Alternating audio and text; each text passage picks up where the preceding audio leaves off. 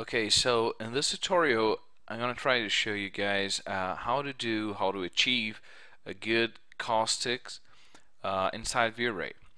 First of all, many people don't understand actually what caustics is. So if you do a very quick search in Google, you find these images that show exactly what the effect is.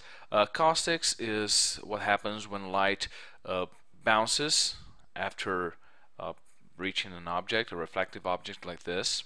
So you have this little shape like here, or when it goes through refractive material like glass or diamonds or whatever it is, uh, making light gain a shape like this, like a focus.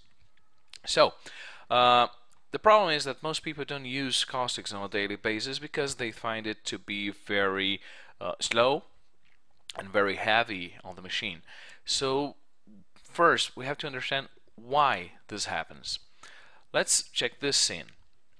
I have a standard scene. I have a reflective mirror-like material applied to this tube, half tube, and some sort of glass.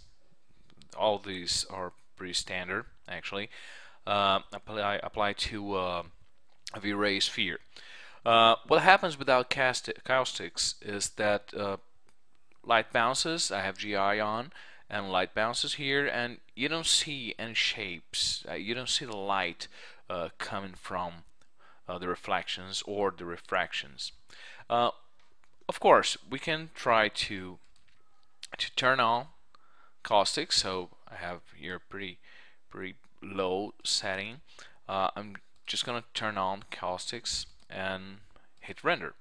So I'm gonna show you guys this in real time. So have like, I don't know, 7-8 seconds of caustic calculation, and I have the render. You see I have a very low end setup. My machine is not like really powerful or anything.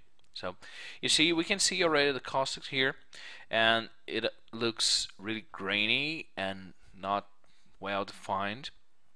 Uh, the reflection and the refraction, they're not working well, I think. So first, we have to understand why this is happening. So let's see. Uh, my scene here is again a pretty standard scene. I have a V-ray light, a plain light, lighten the whole scene, and I have GI on, everything really standard. I just turned on GI and the environment. And what happens is that caustics is calculated by tracing photons. What happens here is that all the photons that are casted by this light are actually really spread. You know, you can see like here they come in this direction and in this direction, and on the other viewports you can see also coming like this and here this. So there's a huge waste of calculation here because I'm only concerned about the photons that actually hit my sphere and my half tube. So if the caustic photons are not hitting my two objects, I'm not really concerned about them. I don't care about them. So I'm going to teach you guys a trick so you can have a really decent caustics in very low times. First, I'm going to select this light, which is causing all the caustics in the scene at the moment, and go to its V-ray properties, like here. And I'm going to turn off caustics. So I don't want this light to generate caustics. So just hit render. So you see it just skipped the caustics, and there you go. You have a normal scene. Only it's like only GI is on, so it doesn't look like caustics is being calculated because it's actually not being calculated. Just reminding you guys that the environment, the GI environment skylight override does not affect caustics, so this is pretty good in this situation. So what I'm going to do is I'm going to create a light that can actually focus the caustics on this particular area of my scene. And to do that, I'm just going to use a standard light, a target spot. And I'm going to create let's just maximize this viewport, and I'm going to create something like this. Okay, just make sure they have the same or kind of the same angle, right?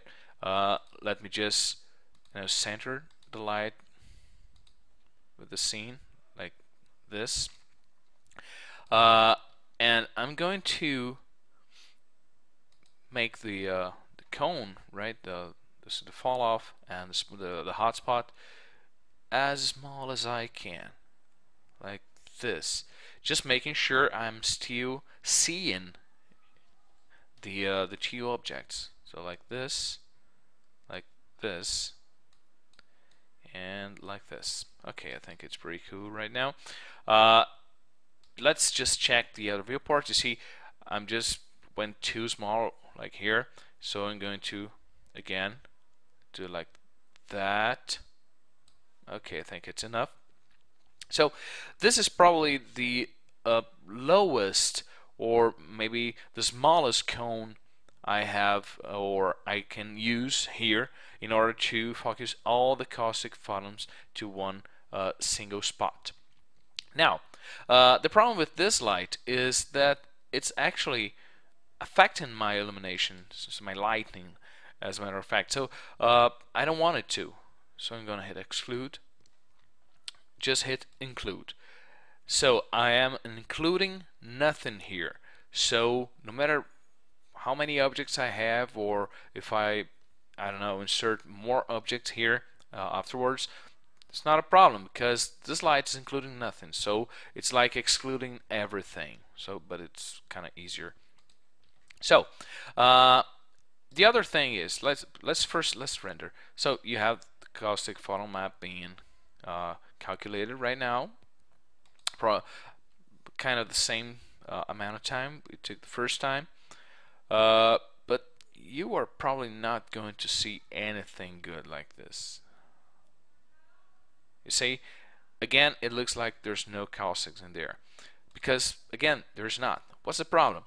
The problem is that standard lights do not have decay, so I have to set decay to inverse square, and it's a start to, like, I don't know, 5 centimeters or 2 inches at most.